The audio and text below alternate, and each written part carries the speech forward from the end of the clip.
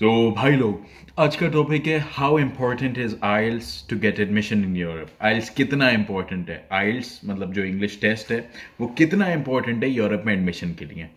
जब भी कोई लड़की देखूं मेरा दिल दीवाना बोले ओले ओले। तो आइल्स, मैंने आइल्स नहीं करा हुआ। मैं पता नहीं कितने टाइम से यूरोप में हूँ।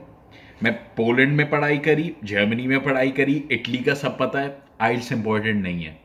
मतलब मेरे जितने भी क्लाइंट्स हैं सब मुझसे पूछते हैं कि भाई हमने आइल्स नहीं करा हुआ तो आइल्स करना पड़ेगा। यार 35,000 रुपए हैं, बचाओ, छोड़ो, नहीं करो आइल्स, कोई बात नहीं।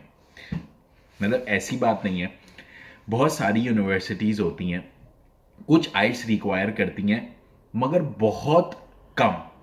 ज्यादातर यूनिवर्सिटीज आजकल आइल्स रिक्वायर नहीं करती। मैंने क्या किया था, मैं अपने स्कूल गया, कॉलेज भी नहीं, अपने स्कूल गया, मैंने वहां से इंग्लिश प्रोफिशिएंसी सर्टिफिकेट बनवाया। मैंने बोला भाई आप लिख के दें कि मैंने आपके स्कूल से इंग्लिश में पढ़ाई करी है। उन्होंने मुझे लिख के दिया, मैंने वही यूनिवर्सिटी में दिया था और ठक एडमिशन हो गया।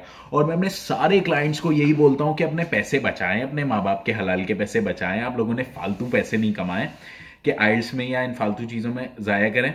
आप जाएं स्कूल, इंग्लिश प्रोफिशिएंसी सर्टिफिकेट बनवाएं और एडमिशन अप्लाई करें।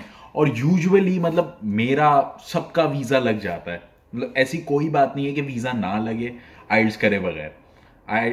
आइल्स ना करो, कोई मुश्किल नहीं है, वीजा लग जाएगा। दूसरी बात, वो मुझसे ये पूछते हैं कि वीजा इंटरव्यू के टाइम, मतलब कंफ्यूज करा हुआ है लोगों ने कि यूनिवर्सिटी रिक्वायरमेंट्स के लिए आइल्स रिक्वायर्ड नहीं है। चलो यूनिवर्सिटी में तो एडमिशन हो जाएगा, वीजा इंटरव्यू के लिए जाएंगे तो आइल्स। भाई वीजा आपको किस चीज के लिए मिल रहा है? पढ़ाई के लिए। जब पढ़ाई वालों ने आपको अलाउ कर दिया कि आपको आइल्स रिक्वायर्ड नहीं है पढ़ाई करने के लिए, आपको उन्होंने एडमिशन दे दिया, तो एम्बेसी वाले को क्यों आइल्स चाहिए होगा? उनका काम है वीजा देना, उनका काम ये चेक करना नहीं है तुमने कितनी पढ़ाई करी हुई है। उनका काम ये चेक करना है कि हाँ आपको एडमिशन मिल गया, मिल गया, झकास, इसको जाने दो भाई, इसको एडमिशन मिल गया, ये अपना खर्चा खुद उठा सकता है, इसकी फैमिली इसका खर्चा उठा सकती है, इसको जाने दो। तो ये है आइल्स का टॉपिक। अगर आप लोगों ने आइल्स नहीं किया हुआ, नो बिग डील। अगर कर लेंगे अच्छी बात है, सही है, वीजा रेशो बढ़ जाता है। मतलब यूजुअली लोगों की स्पीकिंग स्किल्स आजकल इतनी अच्छी होती है इंग्लिश में वैसे ही कि उन लोगों को आइल्स की क्या जरूरत है। अगर आप कर लोगे आइल्स तो वो वीजा वाला हाँ देखेंगे, स्कूल वाले देखेंगे, एडमिशन का चांस बढ़ जाएगा यूनिवर्सिटी में, आपका वीजा का चांस रेशो बढ़ जाता है थोड़ा सा, थोड़ा बहुत। मगर ऐसा नहीं है कि अगर आइल्स नहीं करा हुआ होगा एडमिशन ही नहीं मिलेगा, वीजा ही नहीं मिलेगा, मिल जाता है, कोई टेंशन नहीं है। मैंने इतने टाइम से यहां पर हूं, मैंने अभी तक आइल्स नहीं करा, वही इंग्लिश प्रोफिशिएंसी सर्टिफिकेट चलाए जा रहा हूं। एक पेपर पे थोड़ा सा स्टेटेड है और मेरी प्रिंसिपल का साइन हुआ है, खत्म, गेम ओवर। फ्री में बनवाया था, शायद 50 रुपए का मेरी बाइक में पेट्रोल डलवाया था, बस दैट्स इट। और दूसरी बात, आइल्स करने से वो यूनिवर्सिटीज का दरवाजा भी खुल जाता है जो आइल्स रिक्वायर करती हैं, जो कि बहुत थोड़ी सी होती हैं, बस, और कोई बड़ी बात नहीं है।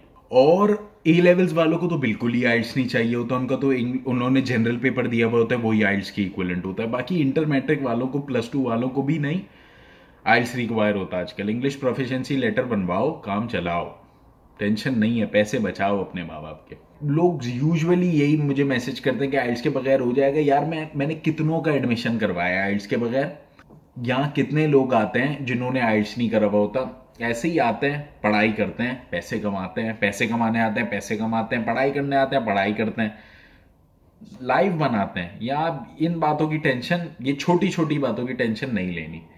जो मेन रिक्वायरमेंट्स होती हैं वो होती हैं आपके पास अकाउंट में कितना पैसा है, या आपकी अगर उन्होंने पैसे की बैंक स्टेटमेंट की रिक्वायरमेंट रखी है, क्या स्ट्रॉन्ग बैंक स्टेटमेंट है, वो भी बन जाती है आजकल तो। इंडिया पाकिस्तान हर जगह ही बन जाती है। मतलब मेरी कौन सी असली थी, मतलब अपने अंकल के अकाउंट से अपने अकाउंट में पैसे ट्रांसफर करवा के बैंक स्टेटमेंट बनवा ली थी मैंने। और दूसरी बात कि आपके रहने सहने का खर्चा, यूनिवर्सिटी एडमिशन, सारे डॉक्यूमेंट्स लीगल हैं, कोई इलीगल डॉक्यूमेंट तो नहीं है, मतलब खांचे से तो नहीं बनवाया हुआ, जाली डॉक्यूमेंट तो नहीं है, बस, बाकी कोई टेंशन नहीं है।